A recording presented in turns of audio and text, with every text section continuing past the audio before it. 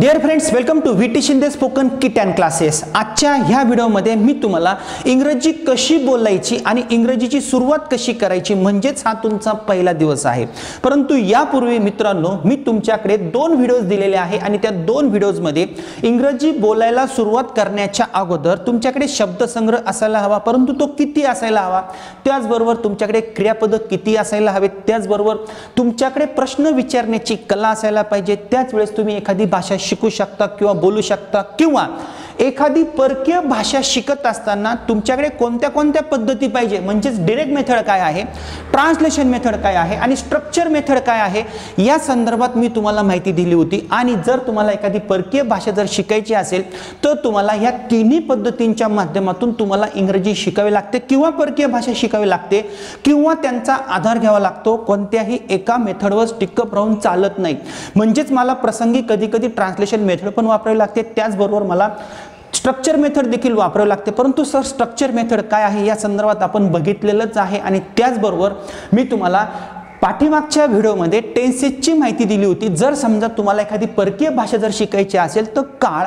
किंवा त्यांचे उपप्रकार हे तुम्हाला शिकलेच पाहिजे, परंतु शालेय शिक्षणामध्ये आपल्याला जे काळ शिकवले गेलेले आहेत ते काळ फक्त आपल्याला सूत्रांच्या माध्यमातून शिकवले गेलेले आहे आणि बोलण्यावर आपण कमी भर दिलेला आहे। आणि इंग्रजीमध्ये एकूण मुख्य 3 काळ आहेत, जसं प्रेझेंट टेन्स, पास्ट टेन्स आणि फ्युचर टेन्स। परंतु काळांमध्ये एकूण 108 प्रकारच्या वाक्यरचना आहेत। 108 प्रकारच्या वाक्यरचना म्हणजे काय, आपल्याला फक्त 12 काळ शिकवले जातात किंवा तुम्ही फक्त 12 काळांचे सूत्र लक्षात ठेवता। मित्रांनो, हे बरोबर आहे, परंतु जर इंग्रजी शिकायची असेल, इंग्रजी बोलायची असेल तर तुम्हाला एकूण 12 काळ आणि त्यांचे उपप्रकार म्हणजे 12 × 6 म्हणजे 72 आणि त्याहूनही अधिक वाक्यरचना तयार होणार आहेत। आणि मी तुम्हाला हे प्रूव्ह करून देणार आहे की काळांमध्ये एकूण 108 प्रकारच्या वाक्यरचना आहेत आणि इंग्रजी जर तुम्हाला शिकायची असेल तर तुम्हाला एकूण 450 पेक्षाही जास्त प्रकारच्या वाक्यरचना माहिती असायला पाहिजे आणि त्या तुम्हाला चटकन लक्षात आल्या पाहिजे आणि त्यांचा वापर देखील कळला पाहिजे। म्हणूनच मित्रांनो, आजच्या ह्या व्हिडिओमध्ये मी तुम्हाला एक असं टेक्निक देणार आहे आणि हा तुमचा पहिला दिवस आहे। परंतु त्यापूर्वी तुम्हाला ह्या सिरीजमध्ये कुठल्याही प्रकारचा गेस करायचा नाही आहे। तुम्ही जर आमच्या YouTube चॅनलवर नवीन असाल तर तुम्हाला हा चॅनल सबस्क्राइब करायचा आहे, कारण मी तुम्हाला यानंतर असे काही टेक्निक्स देणार आहेत आणि स्टेप बाय स्टेप मी तुम्हाला शिकवणार आहे। आणि जर समजा तुम्ही फेसबुक पेजवर आमचा हा व्हिडिओ बघत असाल तर तुम्ही प्लीज हा व्हिडिओ शेअर करा आणि हा व्हिडिओ तुम्हाला शेवटपर्यंत बघायचा आहे। आणि सगळ्यात महत्त्वाची एक माझी कंडिशन आहे की तुम्हाला कुठल्याही प्रकारचा सुरुवातीला तर्क करायचा नाही आहे, कारण मला जे तुम्हाला शिकवायचं आहे स्टार्टिंग मध्ये मी जे तुम्हाला टेन्सेस शिकवणार आहे, टेन्सेस शिकवता माझ्या पुढे एक प्रचंड मोठं आव्हान आहे की मला तुम्हाला छोट्या गोष्टी सुद्धा शिकवायला लागणार आहे। म्हणजे त्यामध्ये ग्रामर पण येणार आहे, त्यामध्ये स्ट्रक्चर मेथड पण येणार आहे, त्यामध्ये ट्रान्सलेशन मेथड पण येणार आहे। मित्रांनो, माझी तुम्हाला विनंती आहे, तर्क करायचा नाही आहे आणि हा व्हिडिओ तुम्हाला शेवटपर्यंत बघायचा आहे। आणि हा संपूर्ण 60 दिवसांचा कोर्स आहे आणि आमचं संपूर्ण शेड्यूल डे वाईज आणि सिक्वेन्स वाईज लाईव्ह क्लासरूमच्या सहाय्याने आम्ही आमच्या ॲप व्हर्जनमध्ये उपलब्ध करून दिलेलं आहे। आमचे 4 पुस्तकं देखील त्यासोबत तुम्ही वापरू शकता, परंतु त्याची माहिती मी तुम्हाला नंतर देणार आहे। आणि आजपासून तुम्हाला इंग्रजी बोलायला सुरुवात करायची आहे आणि आपण कोणत्या प्रकारे सुरुवात करणार आहोत हे आपल्याला स्टेप बाय स्टेप शिकायचं आहे। So wish you all the best. तर मित्रांनो, चला सुरू करूया। आपण सिंपल प्रेझेंट टेन्सच्या माध्यमातून सुरू करूया। सिंपल प्रेझेंट टेन्स म्हणजे साधा वर्तमान काळ आणि मला टेन्सेस का बरं शिकायचे आहे, कारण इंग्रजी बोलताना किंवा कोणतीही भाषा शिकताना प्रत्येक वाक्यामध्ये काळ असतो। जर एखाद्या वाक्यात काळ नसेल तर त्या वाक्यात प्राण नसतो। म्हणूनच असं म्हणतात, जर माझ्या शरीरात प्राण नसेल किंवा एखाद्याच्या शरीरात प्राण नसेल तर त्याच्या शरीराचा काहीही उपयोग नाही। परंतु टेन्सेस हा एक बेस होऊ शकतो। अजून भरपूर बेसिक गोष्टी आपल्याला शिकायच्या आहेत। टेन्सेस आपल्याला फक्त वाक्यरचनांच्या दृष्टिकोनातून शिकायचे आहेत आणि त्यानंतर असे भरपूर प्रकार आहेत। तर लक्षात घ्या, साधा वर्तमान काळ म्हणजे काय। साधा वर्तमान काळ शिकत असताना जर मला भाषांतर पद्धतीने एखादा टेन्स शिकायचा असेल तर मी तुम्हाला पाठीमागच्या व्हिडिओ लेक्चरमध्ये प्रेझेंट टेन्सचे जे 4 प्रकार होते, साधा वर्तमान काळ, चालू वर्तमान काळ, पूर्ण वर्तमान काळ आणि चालू पूर्ण वर्तमान काळ, याबद्दल फक्त वरचेवर माहिती दिली होती। म्हणजेच कोणत्याही काळाच्या नावातच त्याची व्याख्या असते। चालू वर्तमान काळात एखादी क्रिया चालू असते तेव्हा चालू वर्तमान काळ होतो। फॉर एक्झाम्पल, चिमण्या चिवचिव करत आहे, गाडीचा आवाज येत आहे, गाडी जात आहे, मी शिकवत आहे, क्रिया काय आहे, चालू आहे, वारा वाहत आहे, वाहण्याची क्रिया चालू आहे। बघा, क्रियापदांच्या शेवटी त आहे असे शब्द येतात। मी जात आहे, जाण्याची क्रिया काय आहे, चालू आहे। मी लिहित त आहे लिहिण्याची क्रिया चालू आहे, अशा वेळी तो चालू वर्तमान काळ होतो। अगदी अशाच प्रकारे पूर्ण वर्तमान काळामध्ये एखादी क्रिया पूर्ण झालेली असते। फॉर एक्झाम्पल, मी फळ्यावर लिहिलं नाही तर मी फळ्यावर लिहिलेलं आहे, माझं लग्न झालेलं आहे, तो गेलेला आहे, ती आलेली आहे, मी ताजमहाल पाहिलेला आहे, शहाजननं ताजमहाल बांधलेला आहे।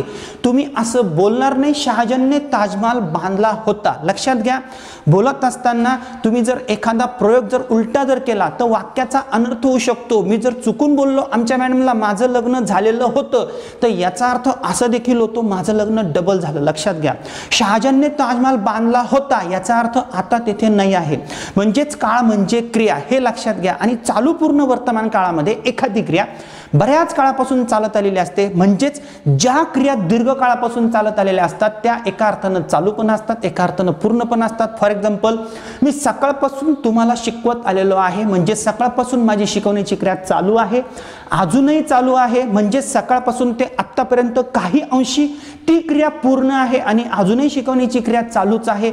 परंतु साधा वर्तमान काळ म्हणजे काय याची व्याख्या मी तुम्हाला विचारली होती, तर मला त्याची व्याख्या तुम्हाला सांगायची होती। लक्षात घ्या, तुम्ही टेन्सेस खूप शिकला असाल, मी तुम्हाला 3 काळांची व्याख्या सांगितली, मला साध्या वर्तमान काळाची व्याख्या तुम्ही सांगा। लक्षात घ्या, या साध्या वर्तमान काळाची व्याख्या काय आहे त्या अगोदर आपण काही उदाहरणं बघूया। फॉर एक्झाम्पल, मी या ठिकाणी लिहू शकतो मी आंबा खातो, हे जे वाक्य आहे हे वाक्य साध्या वर्तमान काळाचं आहे, मी आंबा खातो। बघा, मी तुम्हाला 4 उदाहरणं दिले, मी आंबा खातो आणि मी आंबा खातो हे वाक्य साध्या वर्तमान काळाचं आहे। मला आठवतं माझ्या शिक्षकांनी मला अशी व्याख्या सांगितली होती, वर्तमान काळाच्या एखाद्या वाक्यात एखादी क्रिया पूर्ण आहे किंवा अपूर्ण आहे हे समजत नाही त्यावेळेस तो साधा वर्तमान काळ होतो। लक्षात घ्या, आपल्याला इंग्रजी बोलायला सुरुवात करायची आहे त्या अगोदर काही बेसिक गोष्टी आपल्या लक्षात आल्याच पाहिजे। मी आंबा खातो हे वाक्य साध्या वर्तमान काळाचं, मला आठवतं मी 5वीला असताना माझ्या शिक्षकांनी मला एक व्याख्या शिकवली होती, या वाक्यामध्ये क्रिया पूर्ण आहे किंवा अपूर्ण आहे हे समजत नाही। मी आंबा खाल्लेला आहे का, समजत नाही। मी आंबा खात आहे का, समजत नाही। मी आंबा बऱ्याच काळापासून खात आलेलो आहे का, समजत नाही। मी आंबा खात होतो का, समजत नाही। अशा वाक्यांमध्ये अर्थबोधच होत नाही, त्यावेळेस ते वाक्य साध्या वर्तमान काळाचे असतात। ठीक आहे, मला व्याख्या सांगितली, त्यानंतर मला करता क्रियापद किंवा क्रियापदाला येस येस प्रत्यय 4-5 उदाहरणं मला देण्यात आले आणि पुढचा काळ शिकवण्यात आला। परंतु मी त्यावर थांबलो नाही, मी थोडासा अभ्यास केला, मी या वाक्याकडे नीट बघितलं। बघा, लक्षात घ्या, हे वाक्य मी या ठिकाणी दिलेलं आहे, मी आंबा खातो हे वाक्य मराठीचं आहे आणि आय इट अ मँगो हे वाक्य इंग्रजीचं आहे। परंतु एक गोष्ट लक्षात घ्या, दोन्ही वाक्यांमध्ये काय फरक आहे, म्हणजेच मराठीच्या वाक्यामध्ये आणि इंग्रजीच्या वाक्यामध्ये म्हणजेच रचनेमध्ये काय फरक आहे लक्षात घ्या। या ठिकाणी मी करता आहे, आंबा हे कर्म आहे आणि खातो हे क्रियापद आहे। लक्षात घ्या, क्रियापद याचा अर्थ वाक्याचा अर्थ पूर्ण करणारा शब्द, व्हेरी सिंपल, नेहमी लक्षात ठेवा। क्रियापद म्हणजे काय, क्रिया करणारा शब्द किंवा वाक्याचा अर्थ पूर्ण करणारा शब्द, त्याला आपण म्हणतो क्रियापद। मग मराठीमध्ये असं क्रियापद कुठे गेलंय, कर्त्याच्या नंतर, बरोबर, कर्त्याच्या नंतर नाही। या मराठीच्या वाक्यामध्ये क्रियापद कुठं आहे, शेवटी आहे। मी आंबा खातो आणि हे खातो नेहमी शेवटीच जाणार। बऱ्याच जणांचा गैरसमज होईल, सर आंबा क्रियापद आहे, बिलकुल नाही।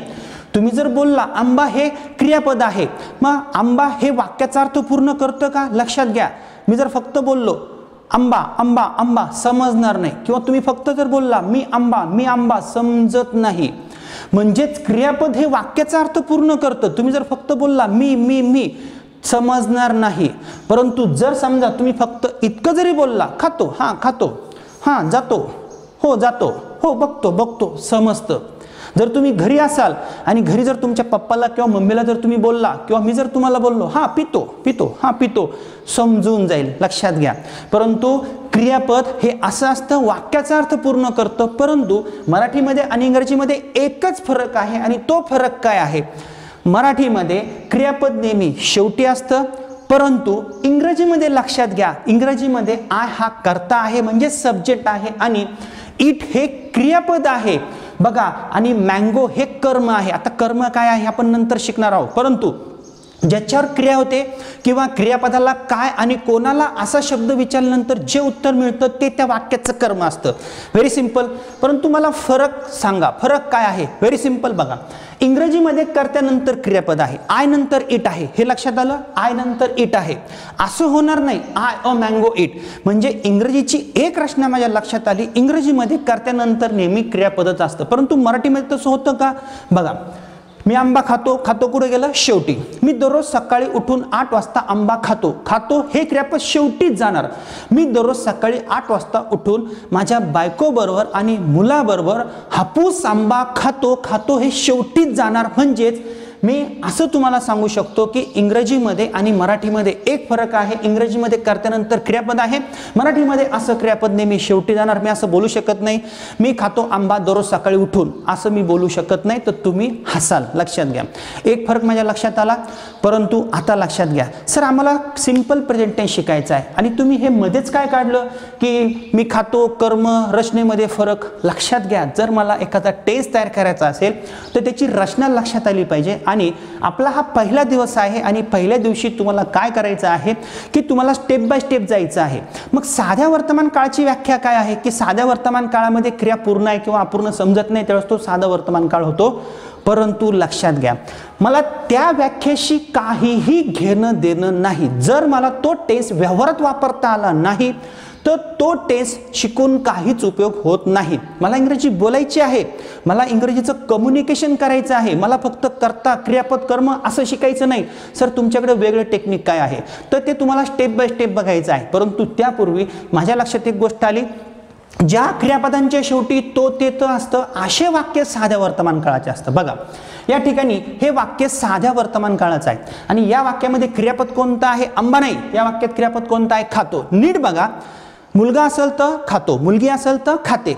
मग ज्या क्रियापदांच्या शेवटी तो ते त येतं असे वाक्य साध्या वर्तमान काळाचे असतात, कारण या वाक्यांमध्ये क्रिया पूर्ण आहे किंवा अपूर्ण आहे हे समजत नाही. पुन्हा लक्षात घ्या, बघा, मी खातो, क्रिया पूर्ण आहे किंवा अपूर्ण आहे समजत नाही. त्यानंतर ती जाते, क्रियापदा शेवटी काय आलं? ते. क्रिया पूर्ण आहे किंवा अपूर्ण आहे समजत नाही. ती मुलगी अभ्यास करते, अभ्यास केला का? समजत नाही. करत आहे का? समजत नाही. करत होती का? समजत नाही.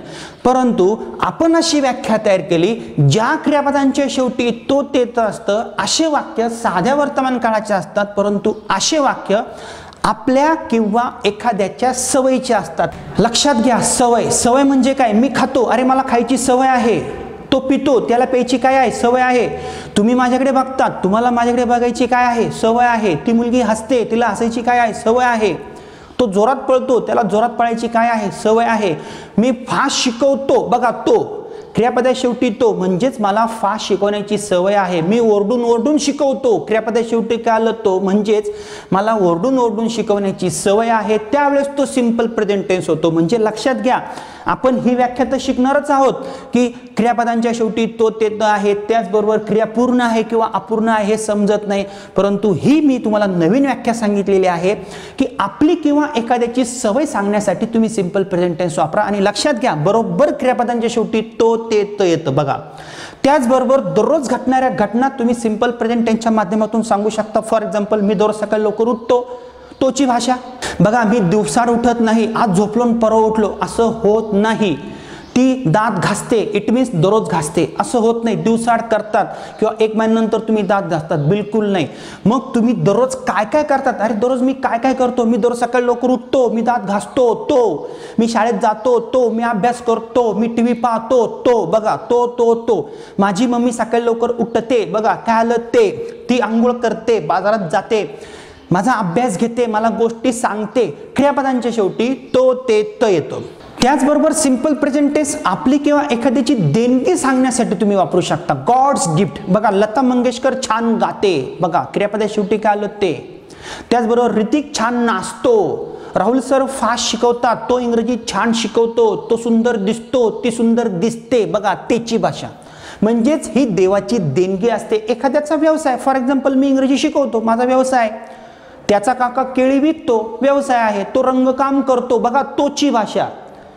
ती धुनी भांडी करते, बघा तेची भाषा. म्हणजेच आपला किंवा एखाद्याचा व्यवसाय सांगण्यासाठी सिंपल प्रेझेंट टेन्स वापरा. त्याचबरोबर युनिव्हर्सल ट्रुथ, सत्य, खरंच त्यात खोटं काहीच नाही. सूर्य पश्चिमेकडनं उगवत नाही, पूर्वेकडनं उगवतो तोची भाषा, पश्चिमेकडे मावळतो तोची भाषा, नद्या वाहतात तोची भाषा. बघा, वाहतात, तारे चमकतात, यात खोटं काहीच नाही. सूर्यप्रकाश देतो, खरंच देतो, खोटं काहीच नाही. मी तुझ्यावर प्रेम करतो, बघा सत्य आहे. माझी मम्मी माझ्यावर प्रेम करते, त्याची भाषा. याचा अर्थ माझ्या मम्मीला माझ्यावर प्रेम करायची सवय असा होत नाही, दररोज प्रेम करते असं होत नाही, लक्षात घ्या. आणि त्याचबरोबर वर्तमानपत्रातली एखादी बातमी जर तुम्हाला सांगायची असेल तर तुम्ही काही न्यूज जर बघितले असाल तर कार ॲक्सिडेंट किल्स 2, कार ॲक्सिडेंटमध्ये दोघे जण मरतात, मेलेले असतात आणि म्हणतात मरतात. तर लक्षात घ्या, ज्या क्रियापदांच्या शेवटी तो येत असतो तो सिंपल प्रेझेंट टेन्स असतो. परंतु सर आम्हाला हे सांगा की त्या टेन्सचा व्यावहारिक उपयोग आम्हाला कळला पाहिजे, तरच आम्हाला इंग्रजी बोलता येईल. म्हणजेच ही झाली माझी मातृभाषा. मी अजून तुम्हाला इंग्रजी शिकवायला सुरुवात केलेली नाही का? त्याचं कारण असं, हा टेन्स मला कुठे वापरायचा हे कळालं. माझी किंवा इतरांची सवय मी सिंपल प्रेझेंट टेन्स मार्फत सांगू शकतो. दररोज घडणाऱ्या घटना मी कोणाच्याही सांगू शकतो. माझ्या आजीच्या सांगू शकतो, आजोबांच्या सांगू शकतो, आईच्या सांगू शकतो, तुमच्या सांगू शकतो. बघा, तुम्ही सकाळी लवकर उठतात, तुम्ही दात घासतात, तुम्ही आंघोळ करतात, तुम्ही चहा पितात, तुम्ही शाळेत जातात, तुम्ही प्रॅक्टिस करतात, तुम्ही यूट्यूबवर माझे व्हिडिओ लेक्चर्स ऐकतात, त्याचबरोबर तुम्ही भांडणं करतात, तुम्ही टीव्ही बघतात, तुम्ही क्रिकेट खेळतात. बघा, किती सोपं मी तुम्हाला चटकन सांगितलं. आणि भरपूर गोष्टी मी सांगू शकतो, परंतु हा झाला त्या टेन्सचा व्यावहारिक उपयोग आणि त्याची व्याख्या. बघा किती मोठी व्याख्या होती. आता जर समजा मला हा टेन्स जर मराठीत जर कळला, म्हणजेच माझ्या मातृभाषेत जर कळला, तर मला इंग्रजीमध्ये करताना मला कोणतं टेक्निक वापरावं लागेल? Very simple. इंग्रजीमध्ये कर्त्यानंतर कधी क्रियापद असतं का? मी तुम्हाला सांगितलं, इंग्रजीमध्ये कर्त्यानंतर कधी क्रियापद असत नाही, असतं. बघा, आय नंतर इट आहे, म्हणजेच हे कर्ते आहेत आणि हे कर्ते या ठिकाणी मी दिलेले आहेत. I, we, you, they, he, she, it, Ram and Shyam हे कर्ते आहे. आता हे कर्ते का बरं? बघा, जर तुम्हाला बोलायला सुरुवात करायची असेल तर तुम्हाला ती कर्त्यापासून सुरुवात करावी लागते. आणि जर तुम्हाला शिकायचं असेल तर तुम्हाला स्ट्रक्चर मेथडचा आधार घ्यावा लागतो. स्ट्रक्चर मेथड अजून मी तुम्हाला दाखवलेली नाही. जर तुम्हाला या टेन्सची व्याख्या समजली असेल तर या टेन्सचं सूत्र मी तुम्हाला सांगू शकतो. कर्त्यानंतर क्रियापद घ्या आणि त्याच्यानंतर क्रियापदाला येस प्रत्यय घ्या, म्हणजे तुमचा टेन्स तयार होतो. फॉर एक्झाम्पल, अतिशय साधी सोपी व्याख्या आणि मी सूत्र तुम्हाला दिलं. कर्ता, त्यानंतर क्रियापद किंवा क्रियापदाला yes Pratyaya, he, she, it नंतर, बस इतकंच आपल्याला शिकवलं जातं. परंतु यापुढे आपल्याला शिकवलं जात नाही. मी जर तुम्हाला असं जर सूत्र दिलं, फॉर्म्युला जर दिला, कर्ता, त्यानंतर क्रियापदाचं पहिलं रूप, त्याच्यानंतर क्रियापदाला येस प्रत्यय, तर तुम्हाला हा टेन्स व्यवहारात वापरता येणार नाही. मग सर, व्यवहारात वापरता येण्यासाठी आम्हाला कोणतं टेक्निक यूज करावं लागेल या संदर्भात आता मी तुम्हाला स्टेप बाय स्टेप माहिती देत आहे. तर आता लक्षात घ्या, जो टेन्स मी शिकत आहे आणि या ठिकाणी मी तुम्हाला एक छोटंसं स्ट्रक्चर दिलेलं आहे. अर्थात ही स्ट्रक्चर मेथड नाही, परंतु मला समजून घेतलं पाहिजे सर आता हे I, we, you, they, he, she, it काय आहे. बघा, टेन्स तर मला शिकवायचं आहे, परंतु त्यामध्ये मध्ये मध्ये अशा काही गोष्टी येतात तुम्हाला समजलं पाहिजे. सर, आय म्हणजे काय, वी म्हणजे काय, दे काय, ही, शी, इट, राम, श्याम हे काय आहे. परंतु फक्त बोलण्यासाठी मी तुम्हाला काही टेक्निक्स देतो. त्यानंतर इट हे काय आहे? क्रियापद आहे. आता पुन्हा बघा, मला तुम्हाला क्रियापदांचे प्रकार पण शिकावे लागणार आहेत. त्यानंतर I, we, you, they, he, she, it हे काय आहे? पर्सनल प्रोनाउन्स आहेत. परंतु इंग्रजी शिकायच्या अगोदर मला ह्या छोट्या छोट्या गोष्टी कळाल्याच पाहिजे, तरच मला या टेन्सचा फॉर्म्युला मला कळणार आहे आणि त्याच्यानंतर मी प्रॅक्टिसचे टेक्निक्स देणार आहे. परंतु सिंपल प्रेझेंट टेन्सचा आपण ह्या व्हिडिओमध्ये एक टाईप बघणार आहोत आणि तो टाईप फर्स्ट आहे. तर त्या टाईप फर्स्टचं हे स्ट्रक्चर आहे आणि हे शॉर्ट स्ट्रक्चर आहे. मग या ठिकाणी मी एक वाक्यरचना दिलेली आहे, आय इट. आता आय इट याचा अर्थ काय? मी तुम्हाला सांगितलं होतं इंग्रजीमध्ये कर्त्यानंतर डायरेक्ट क्रियापद असतं, परंतु इट हे क्रियापद आहे का? तुम्हाला माहिती असेलच, इंग्रजीमध्ये क्रियापदांचे किती प्रकार आहेत? मुख्य 2 प्रकार आहेत आणि आपण हे शिकणार आहोत. सहाय्यकारी क्रियापद आणि मूळ क्रियापद. पुन्हा लक्षात घ्या, सहाय्यकारी क्रियापद म्हणजे काय?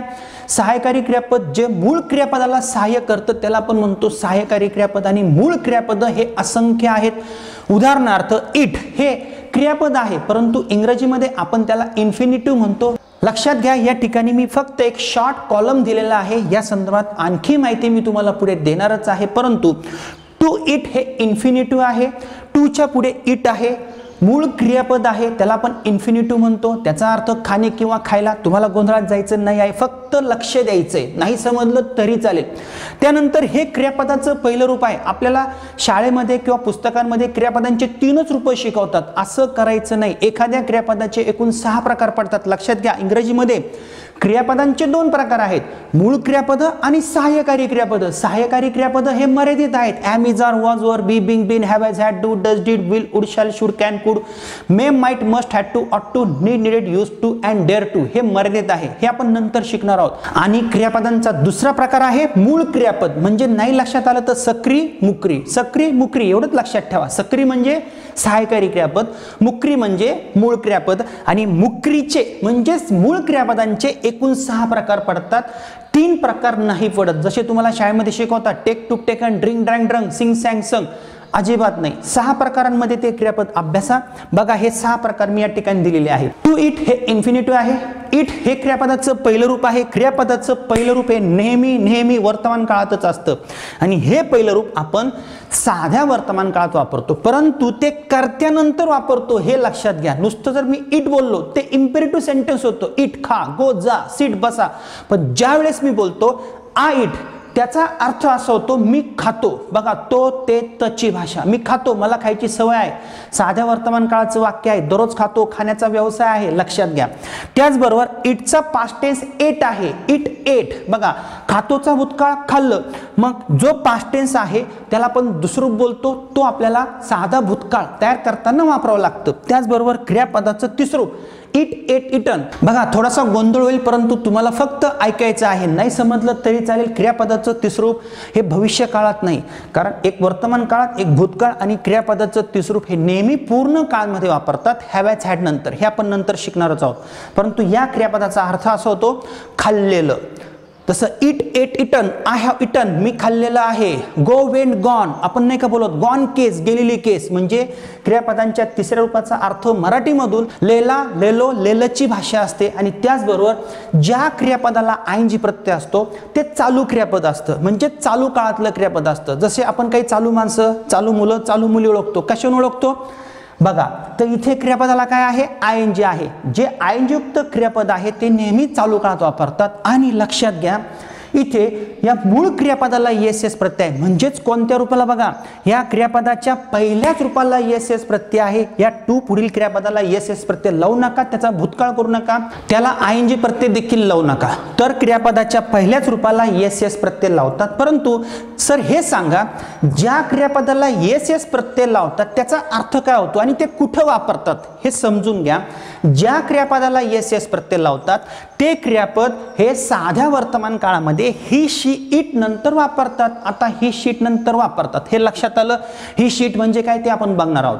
म्हणजे आता हे एक वचनी करते आहेत की अनेक वचनी करते आहेत हे आपण स्टेप बाय स्टेप शिकणार आहोत. परंतु सर थोडं लक्षात आलं, ही फक्त मी रचना तुम्हाला समजून सांगितली की मराठीमध्ये इंग्रजीमध्ये काय फरक आहे आणि इंग्रजीची ही रचना मी तयार केली. म्हणजेच आता माझ्या लक्षात आलं साध्या वर्तमान काळाचं सूत्र करता, त्यानंतर क्रियापद, त्यानंतर क्रियापदाला एस प्रत्यय. परंतु इथे ही शीट नंतरच क्रियापदाला एस प्रत्यय का घेतला? तर त्यासाठी तुम्हाला पर्सनल प्रोनाउन शिकणं गरजेचं आहे. तर मित्रांनो या ठिकाणी मी का थांबत आहे? मला व्हिडिओ हा जास्त लांब करायचा नाही आहे, परंतु पर्सनल प्रोनाउन्स म्हणजेच वैयक्तिक सर्वनाम हा सेपरेट टॉपिक आणि अतिशय महत्त्वाचा आहे. कारण इंग्रजी बोलताना आपल्याला हे करते नेहमी लागतात, वारंवार लागतात. आणि हा टॉपिक मला तुम्हाला डीपमध्ये शिकवायचा आहे. टेन्स अजून आपण शिकत नाही आहे आणि शिकलेला नाही, लक्षात घ्या. परंतु टेन्स शिकत असताना आपल्याला स्टेप बाय स्टेप हे मूळ क्रियापद, सहाय्यकारी क्रियापद हा वेगळा पार्ट आहे. परंतु थोड्या तुम्हाला गोष्टी कळत जातील. सर ह्या गोष्टी आम्हाला समजून सांगा. म्हणजेच आपण जर स्टेप बाय स्टेप शिकलो, घाई जर केली नाही, तर्क जर केला नाही, तर मला जे तुम्हाला सांगायचं आहे हे समजणार आहे. कारण माझ्याकडे भरपूर मुलं क्लासला येतात, ज्यावेळेस ते क्लासला येतील त्यावेळेस मला कळत नाही सुरुवात कुठून करायची आहे, कशी करायची आहे. परंतु याला एक सिक्वेन्स आहे, ह्या सिक्वेन्सने जर तुम्ही गेलात तरच तुम्हाला रिझल्ट मिळणार आहे. Haste is waste. आपल्याला लगेच वाटतं की मला लगेच बोलता आलं पाहिजे, लगेच तुम्ही काहीतरी वाक्य बघाल, कुठेतरी काय ऐकाल. नाही, बिलकुल तसं होणार नाही. मला जर तुम्हाला सिंपल प्रेझेंटेशन शिकवायचं असेल तर मी फक्त तुम्हाला 3 मिनिटांमध्ये हा टेन्स शिकू शकतो, परंतु ह्या टेन्सला आपल्याला 3 तास लागणार आहे. आणि ज्यावेळेस तुम्हाला 3 तास लागतील त्यावेळेस तुमच्या लक्षात येईल, हा सर तुम्ही आम्हाला सांगत होता हा स्ट्रक्चर मेथड काय आहे, ट्रान्सलेशन मेथड काय आहे, आणि अशा प्रकारे टेन्सेस आम्हाला कोणीच शिकवले नाही. म्हणजेच टेन्सेस शिकत असताना आपल्याला हळूहळू ग्रामरचा पण पाय पक्का करायचा आहे, बोलण्याचं पण पाय पक्का करायचा आहे. परंतु बोलण्याचे टेक्निक्स ज्यावेळेस मला एक वेळ मिळेल, ज्यावेळेस माझा एक टॉपिक कंप्लीट होईल, त्याच वेळेस मी तुम्हाला बोलण्याचे टेक्निक्स देऊ शकतो.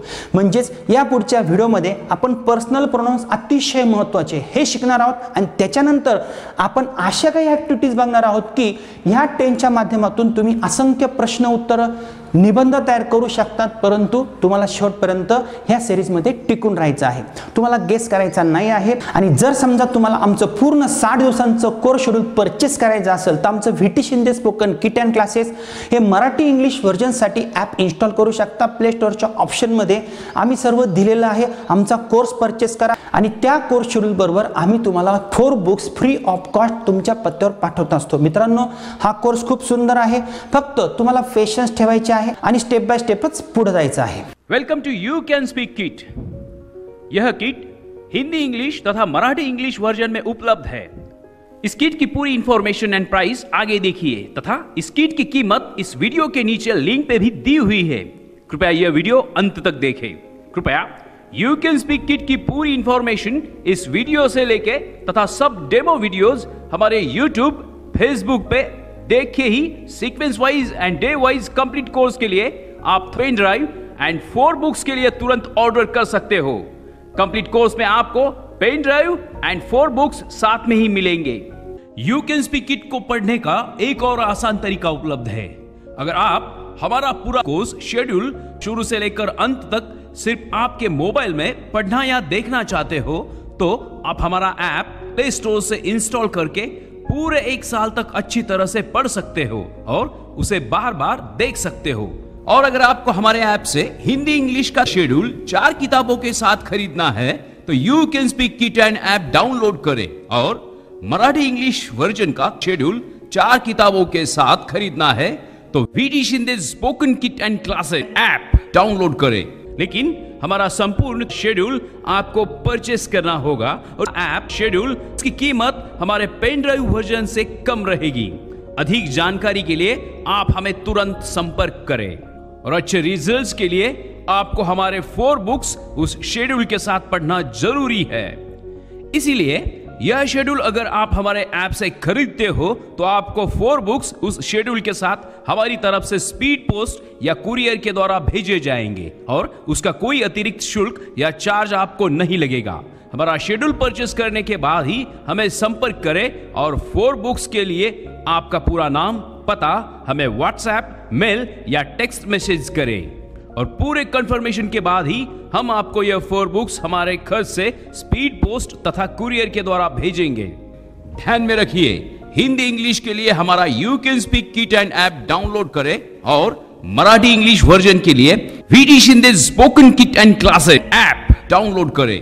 हमारा एप्लीकेशन इंस्टॉल होने के बाद आप हमारे ऐप के स्टोर में जाके पूरा वीडियो लेक्चर शेड्यूल खरीद सकते हो। एप्लीकेशन के स्टडी मटेरियल में आपको सिर्फ हमारे डेमो वीडियोस मिलेंगे, लेकिन अगर आप स्टोर में जाके हमारे पूरे वीडियोस बाय करते हो तो आपको day wise end sequence wise schedule मिलेगा। ध्यान में रखिए, हमारे ऐप से कोर्स परचेस करने के लिए स्टोर में जाएं और ऑनलाइन पेमेंट करें।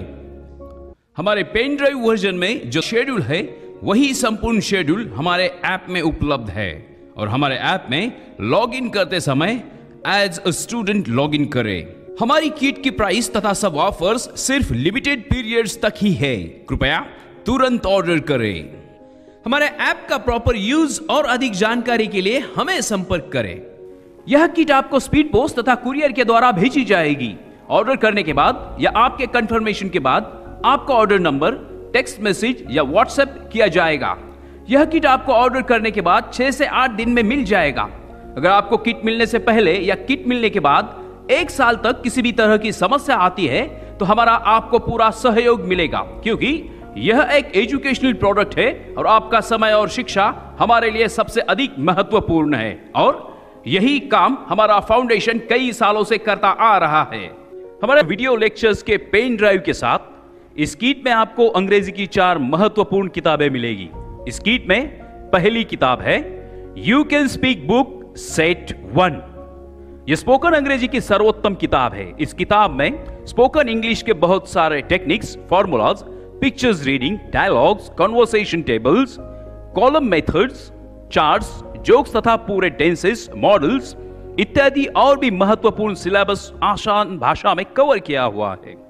इस किताब की रचना बहुत ही सुंदर और प्रभावशाली है। इस किताब में 320 पन्ने हैं। इस किट में दूसरी किताब उपलब्ध है, the structure of spoken English set 2। इस किताब में आपको घर बैठे प्रयास के लिए इंग्लिश लैंग्वेज के 450 से भी ज्यादा स्ट्रक्चर पैटर्न्स दिए हुए हैं।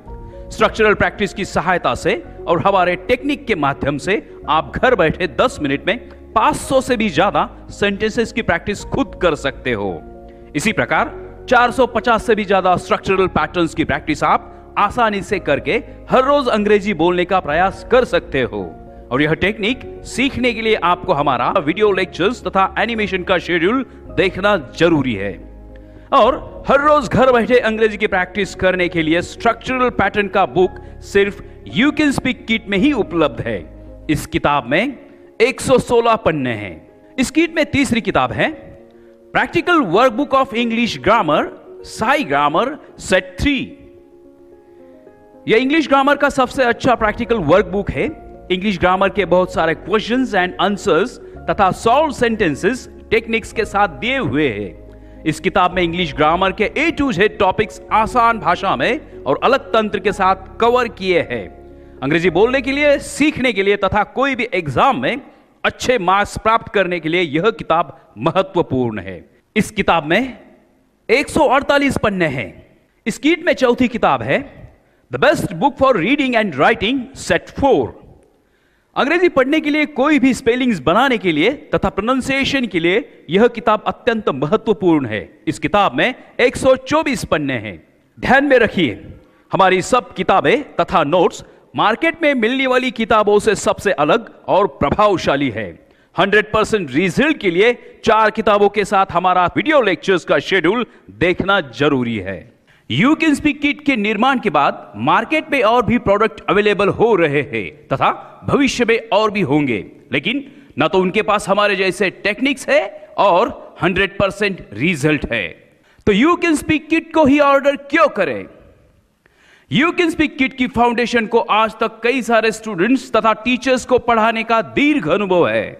घर बैठे अंग्रेजी सीखने तथा बोलने के 500 से भी ज्यादा सबसे आसान और इफेक्टिव टेक्निक्स सिर्फ यू कैन स्पीक किट में ही उपलब्ध है। Activity based teaching end learning, direct live classroom activities विद स्टूडेंट्स विद 100% रिजल्ट्स, जो आज तक मार्केट में किसी भी प्रोडक्ट में उपलब्ध नहीं है।